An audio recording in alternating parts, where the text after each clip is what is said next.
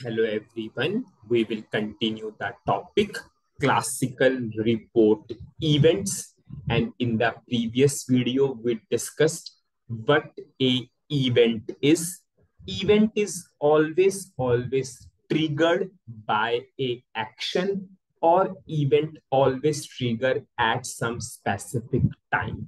So we have always two things for a event to trigger.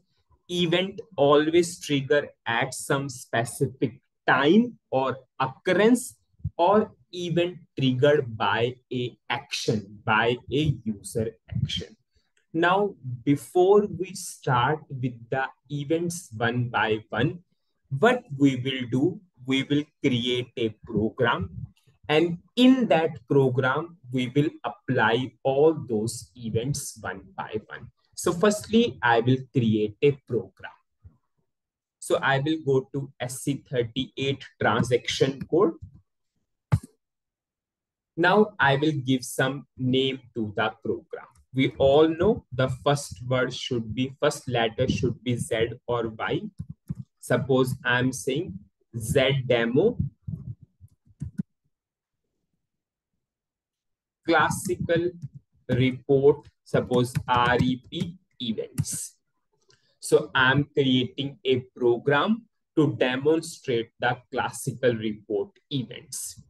I will click on to create button. Demo on classical report events.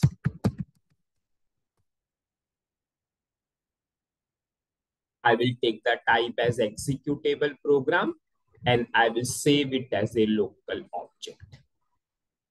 I will activate the program. Now what I will do, I'll firstly go to SC11 transaction code. I will take order header table. Now in this program, we will take three input. What will be those three input?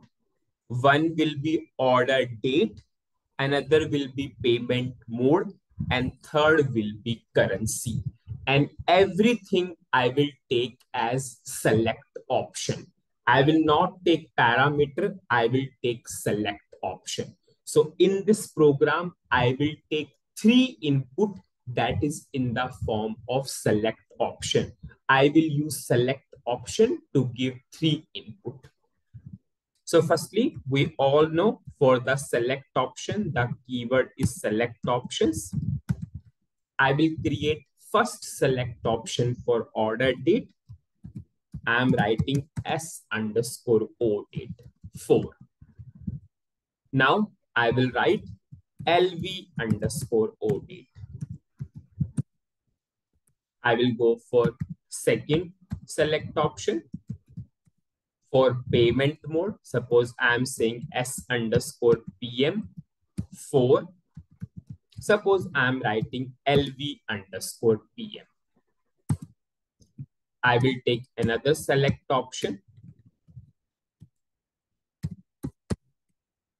Suppose I'm writing S_cut for LV_cut. These are your user specific name.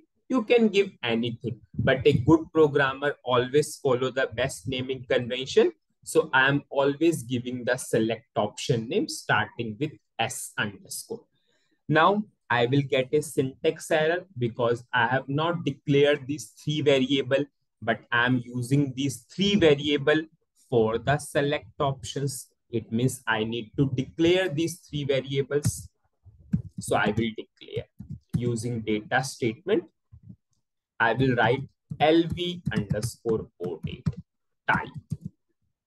I will pass the data element of order date. We all know that is the best way to declare a variable. LV_payment mode type data element of payment mode.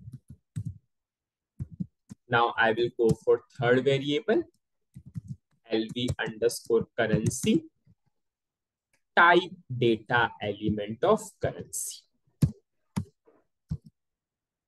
I will apply pretty printer. I'll check the syntax and activate. Now, LV underscore order date is referring to this data element. This data element has a domain of DATS8. It means this variable is DATS8. This variable I'm using for this select option. It means this select option is DATS8. LV underscore PM is referring to this particular data element. This data element has a domain of character 1. So LV underscore PM is character 1. This LV underscore PM I'm using for S underscore PM. It means S underscore PM is character 1.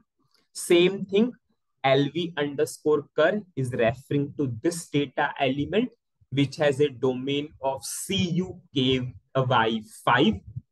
This particular variable I'm using for this select option, it means S underscore cur is of CUKY type and has a length of 5. I'm running the program. So I have 3 inputs are ready in the form of select option, but end user will never understand this technical name. We need to provide the descriptions. So how to give the descriptions? Go to text element selection text. And I will choose these 3 checkboxes. I will activate.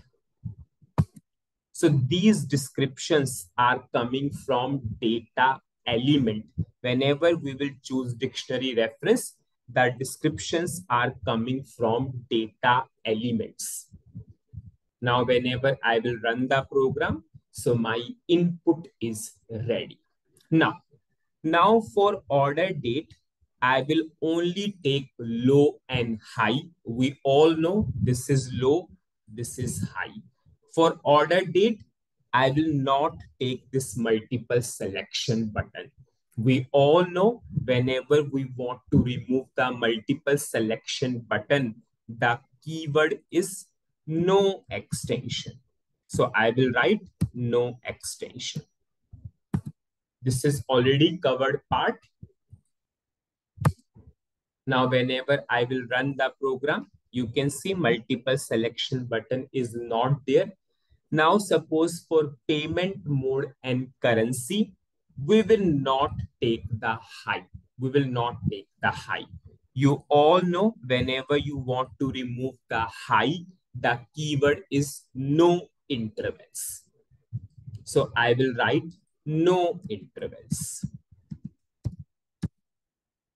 I will write no intervals with payment mode. I will write no intervals with currency also. I'll check the syntax and activate the program. Now, whenever I will run this program, you can see for order date, we have low and high. For payment mode, we have low and multiple selection. Similarly, for currency also, we have low and multiple selection. So what is the summary of the video? In this video, we created a program. Before applying the events in the program, we created a program. In that program, we have the input is in the form of select option. We provided the input using select option. And what are those 3 input? Order date, payment mode, and currency. For the order date, we have only low and high. For the payment mode, we have low and multiple selection. For the currency, we have low and multiple selection. Now, in the next video, we will start applying all these events one by one into this particular program. So that's it in this particular video. Thank you.